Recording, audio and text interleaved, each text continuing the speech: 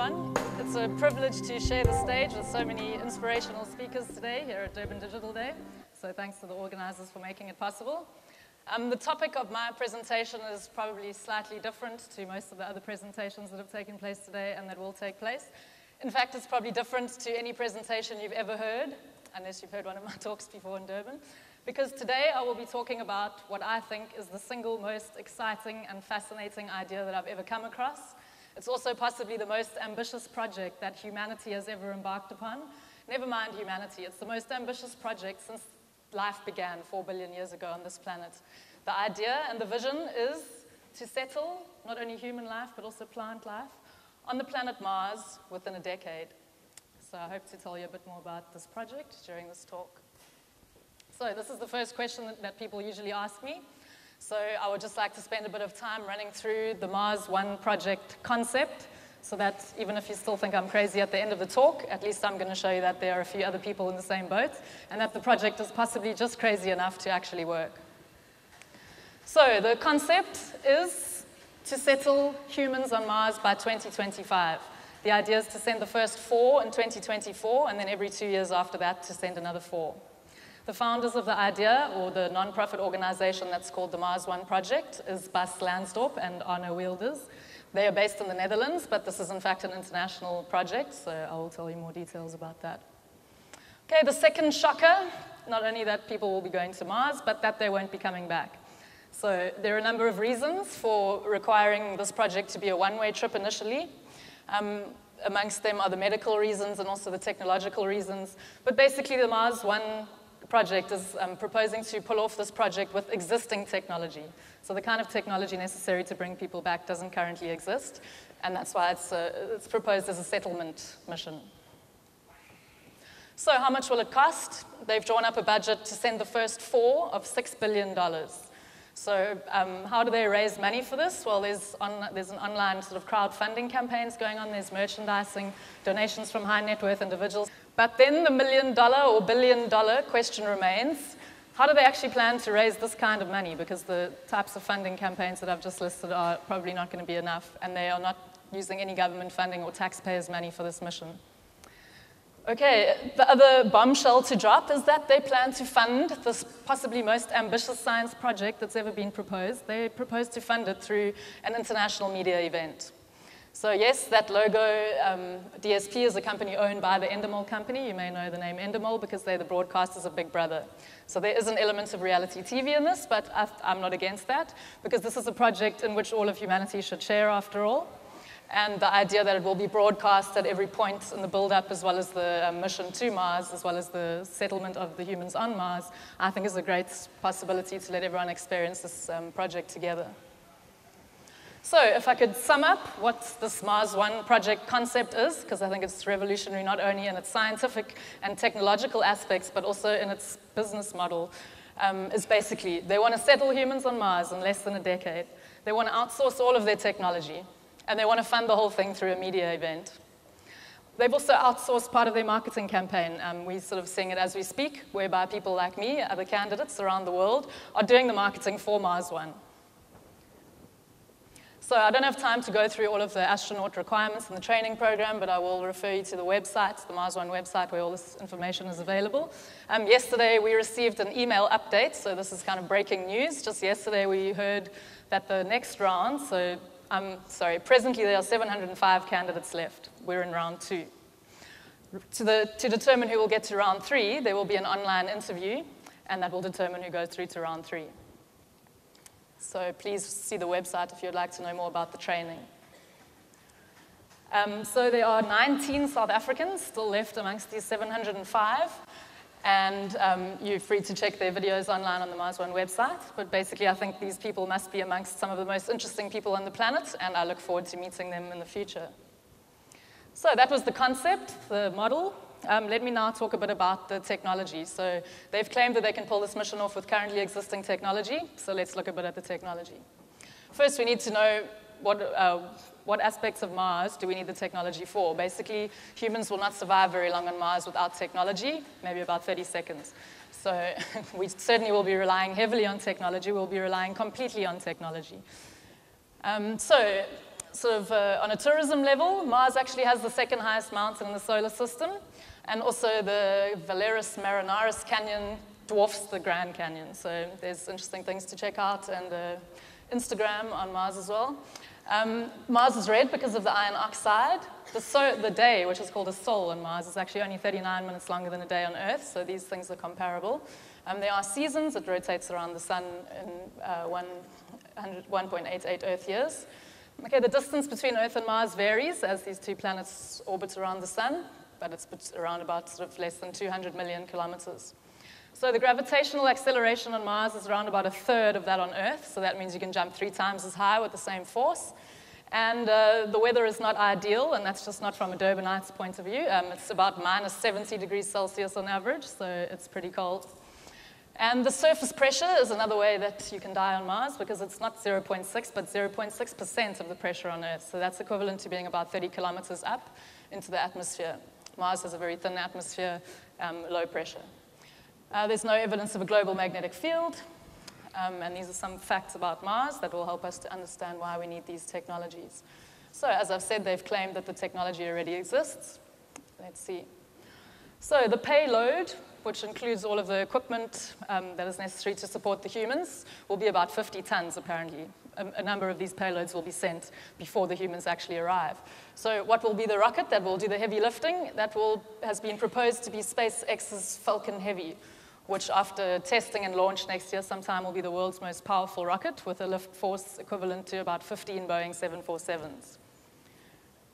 The living module is where the astronauts will live on the way to Mars for about 7 months, which is how long it takes to get there. And this will have a mass of about 20,000 kgs.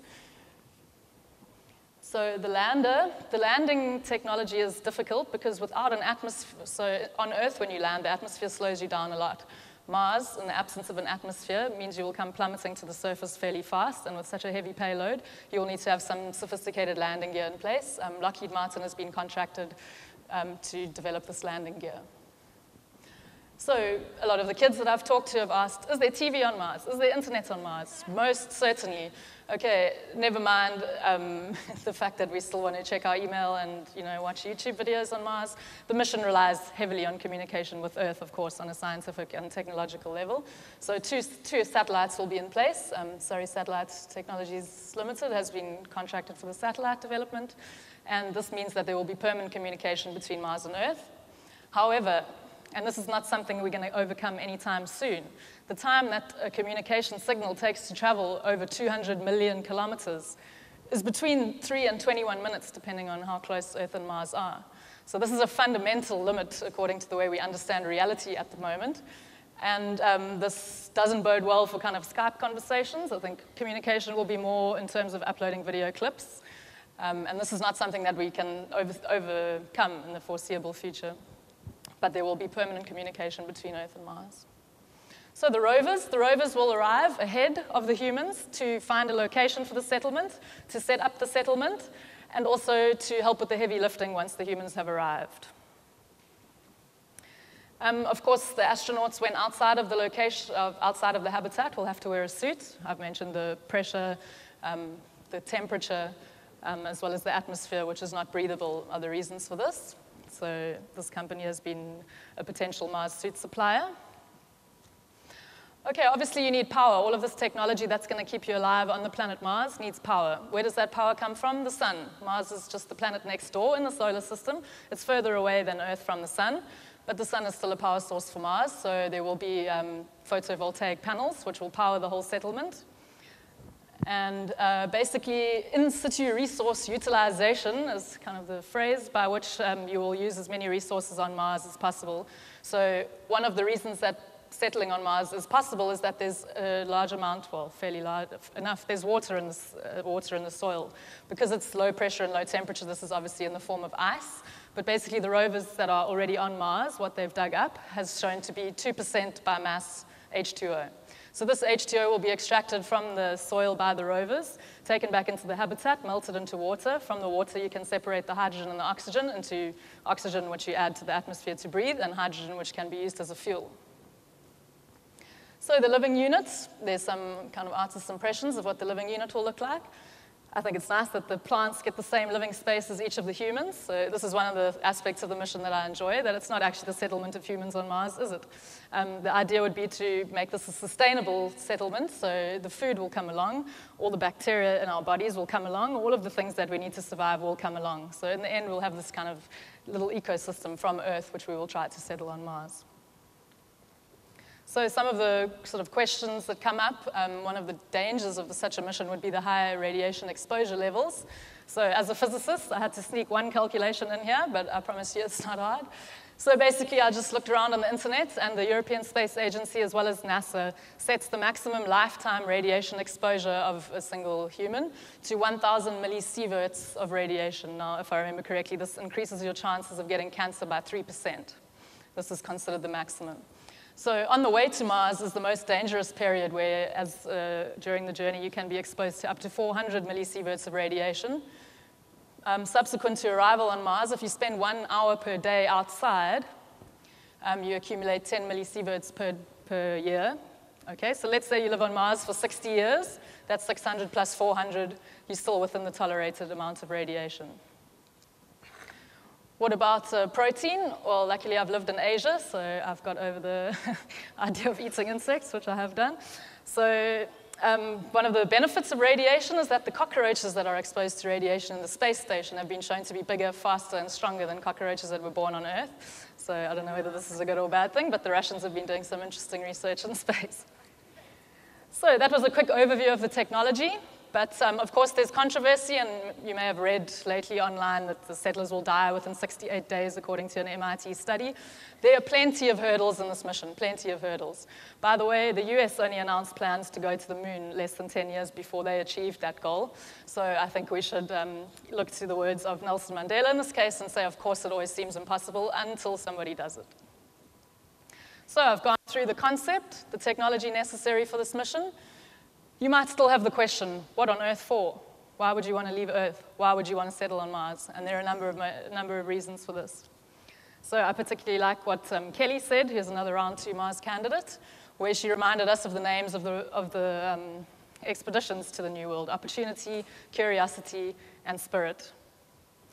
So for me, the scientific objectives of the mission are the most exciting. And the idea that we may settle life on Mars, but not only settle life on Mars, also possibly discover evidence of life on Mars, is one of the most exciting scientific prospects of our age.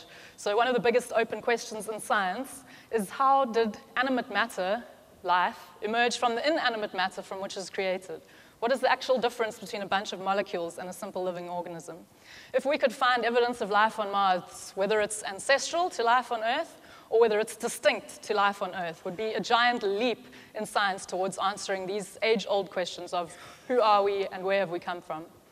So, in fact, I found this online, a statement by the Pope the other day. I think for once in my life, I can say the Pope is more controversial than me, because he's gone even further to say that extraterrestrials will also be welcome in the Catholic Church. So that's great stuff. Okay, so there are scientific and technological motivations for this mission.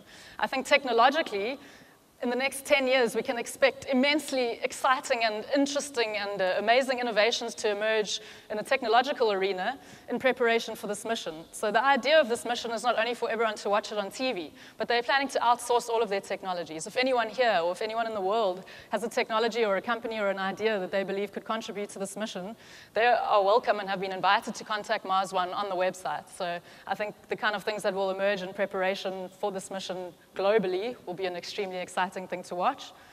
But I think moving to another planet is an eventuality.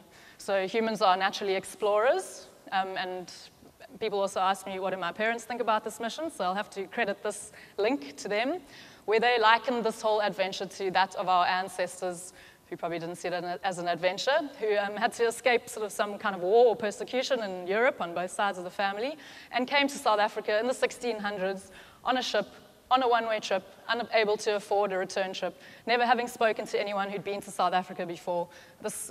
My surname, Marais, is actually the second boat after Van Riebeck, but certainly none of them had heard an account of someone who'd moved to South Africa at that point.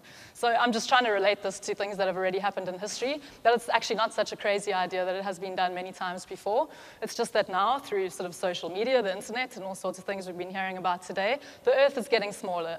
Not only the way we imagine the Earth, but also physically. If you have enough money, you can fly from Joburg to Sydney to Tokyo to New York, back to Joburg in one day, or however long it takes, 48 hours, I'm not sure.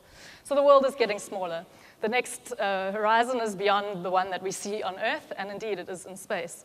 So I think it's an eventuality that we are going to move to space, and that's why I find it an honor to be involved in this thought revolution, which is sort of preparing people's hearts and imaginations and minds for this expansion of life beyond what we have called home for the last 4 billion years. Okay, but there's even another motivation for this mission, rather that it's an eventuality. So have any of you ever taken out insurance on a commercial airlines flight? Mostly I tick the no box for that, but if you have, did you know that your chance of dying in a commercial airlines flight is something like 1 in 200 million? The chances that in one human lifetime, let's say 100 years, the Earth is hit by an asteroid over 500 kilometers in diameter are 1 in 200,000. So I'm not trying to tell you that you're going to die. I'm just trying to weigh up the statistics to tell you that it's 1,000 times less likely that you're going to die in a commercial airlines flight than that Earth will be either destroyed, or the climate on Earth will be destroyed by a large asteroid. So if this is not a motivation to find another place besides Earth to begin to make habitable, then I don't know what is. And thank you so much for your attention today. In conclusion, I would like to say the sky is most certainly not the limit. And yeah, thanks for listening. I hope I've been able to share a bit about the project.